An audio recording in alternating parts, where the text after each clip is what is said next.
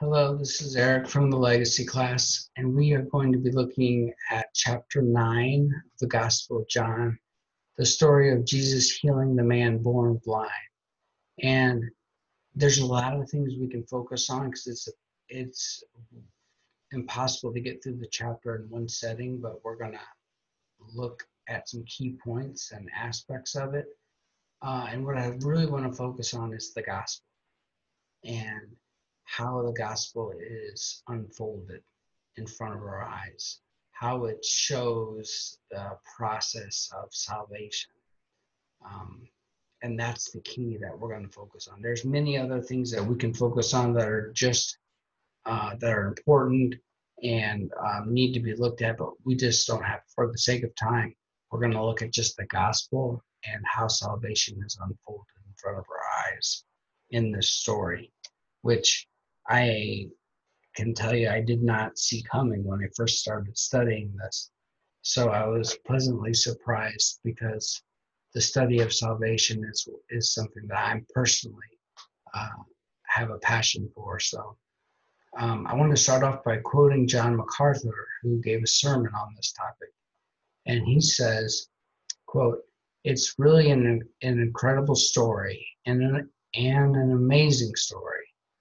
The account of Jesus healing a blind man beautifully illustrates the reality of the salvation process.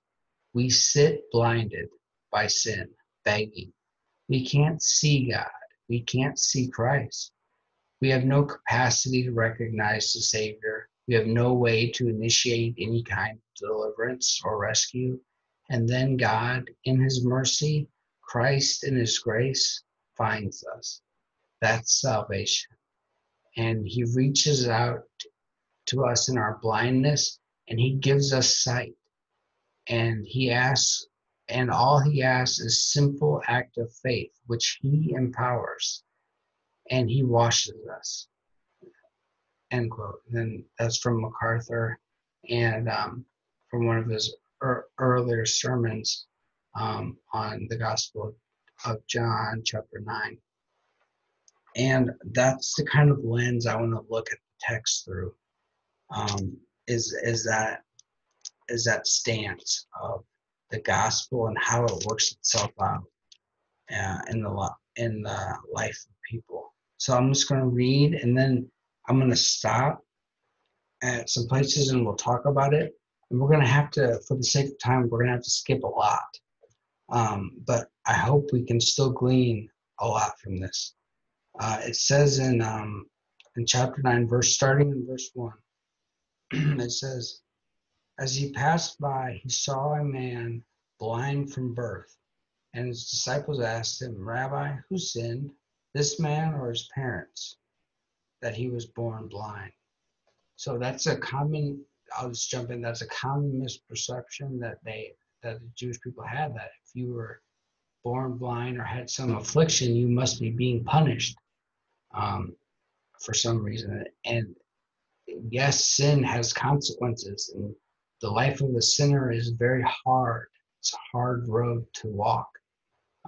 But that's not always the case. You can look at the story of Joseph. You can look at the story of Job.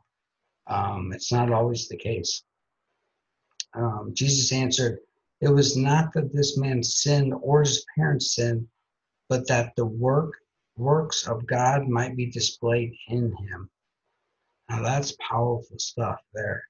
Verse 3 is powerful because what that means is that our suffering, our afflictions, our hardships have purpose. They have meaning. There's a reason why you're going through that hardship.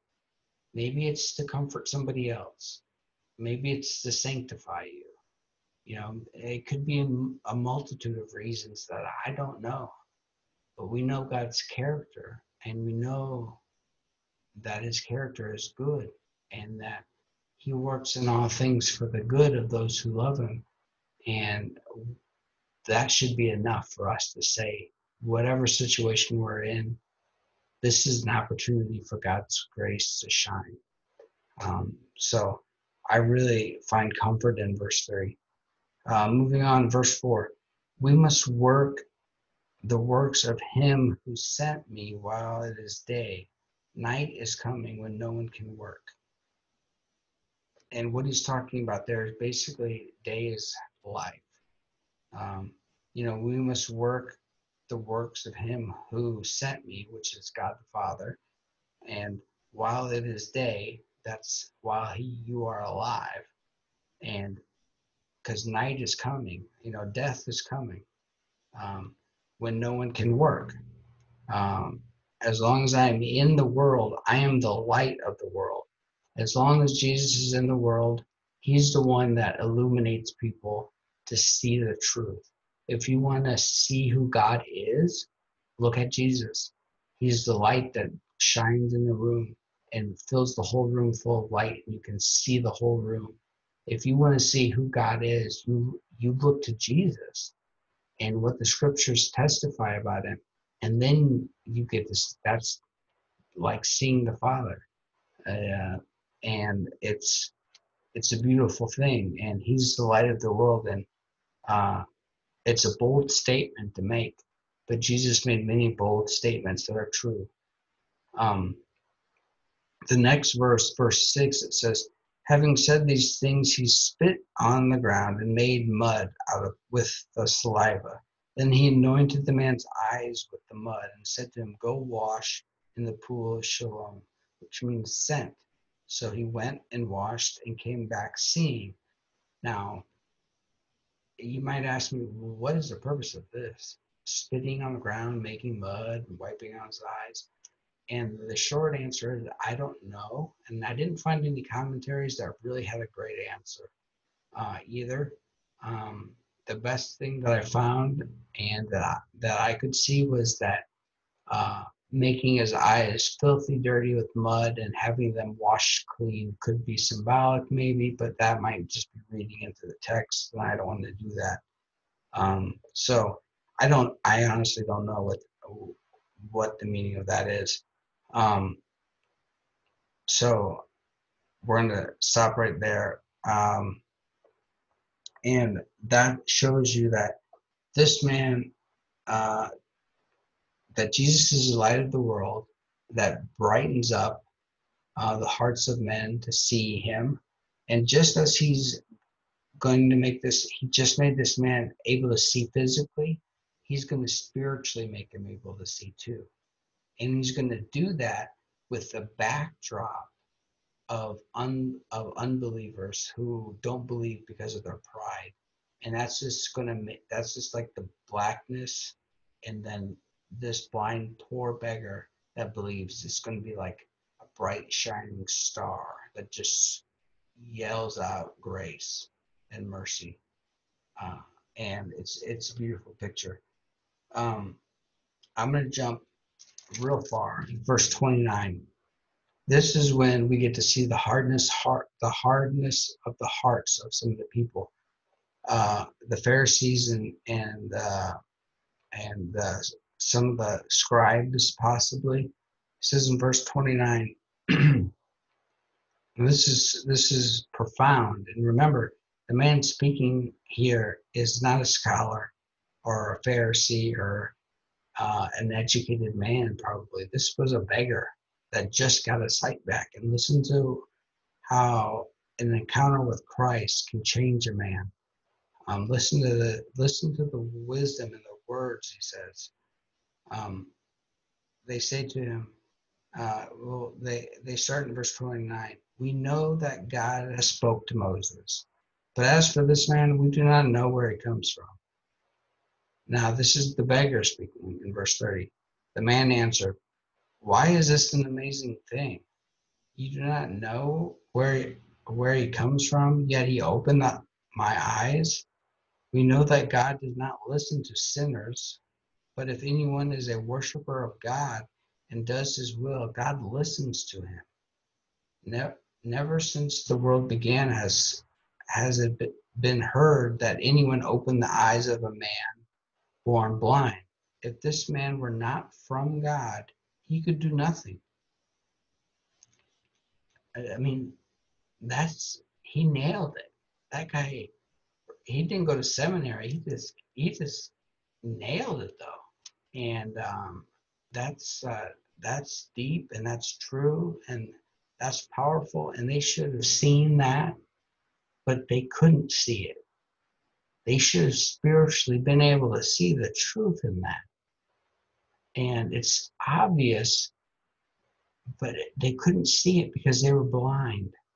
And it's hard to think that they couldn't see it because it's just so accurate and so true and so clear, but they couldn't see it. They respond, and they respond in verse 34. They answered him, "You were born in utter sin, and would you teach us?"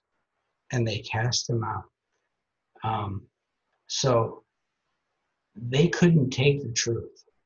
Um, Especially they couldn't take the truth from a man that was a beggar, that a man that was beneath them in their eyes.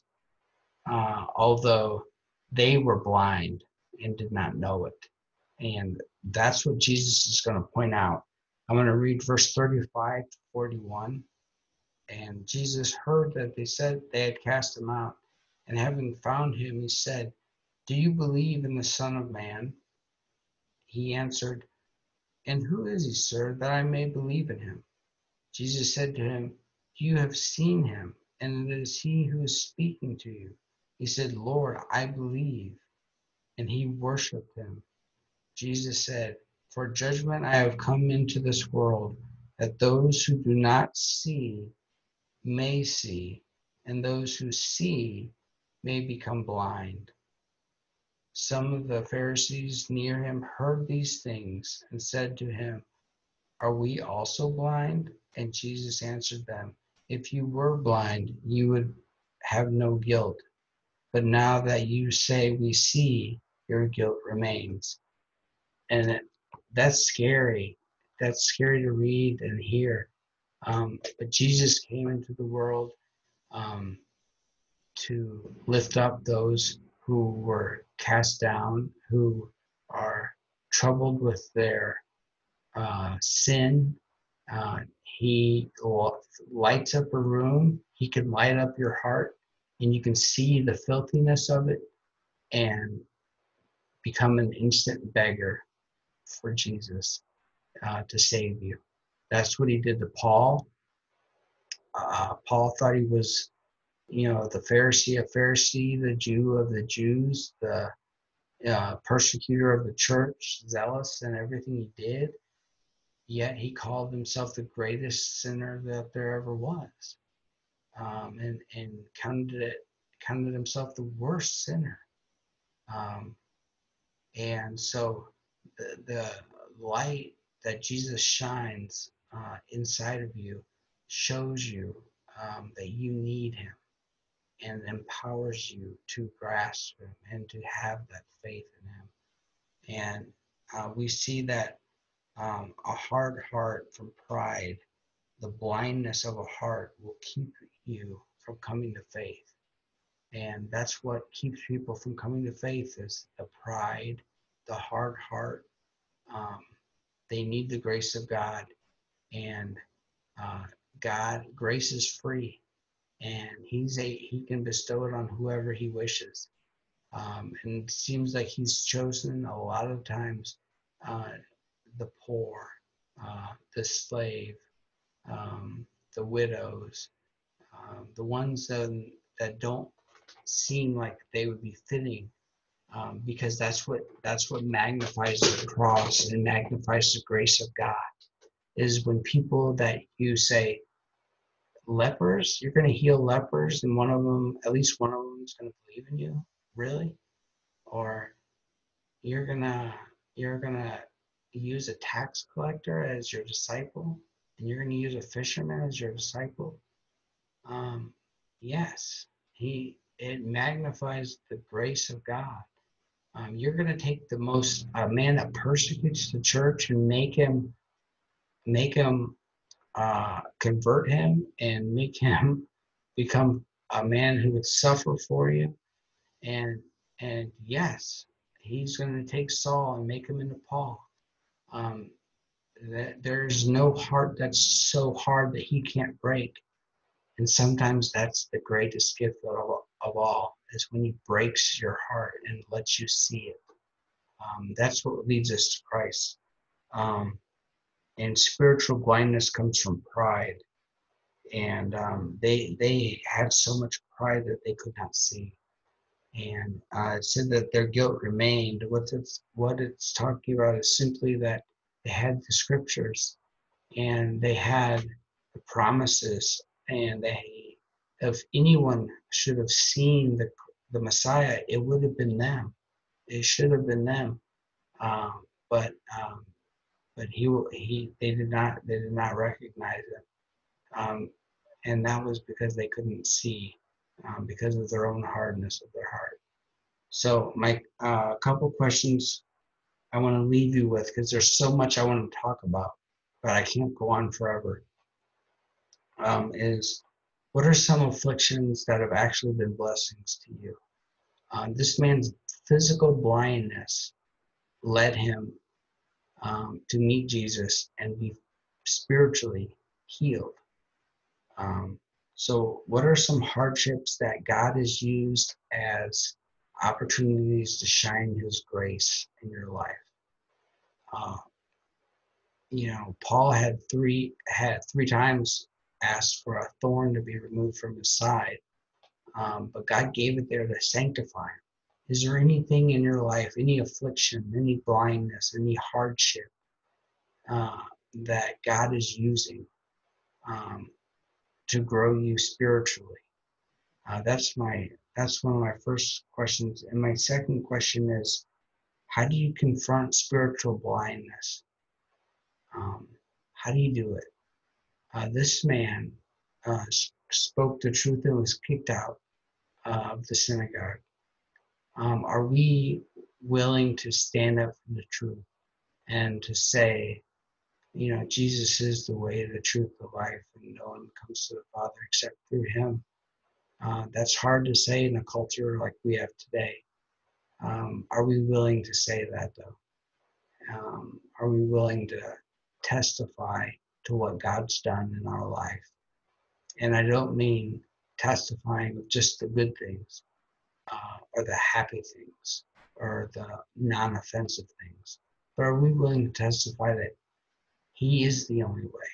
He's not a way. He's not maybe the way for you, but not for Him.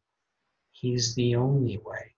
Um, Are we willing to testify that, yes, I've had some great hardships, but they've been times when God has really used those times to pour grace into me, and I am better because of it? Are we going to hold fast to Romans 8:28 that says God works all things for the good of those who love Him? So I want to leave you with those two questions and see what we can come up with. How has God blessed you through hardship, through afflictions, and how can you stand up and be bold and give a testimony of what Christ has done for us, to those who might be spiritually blind?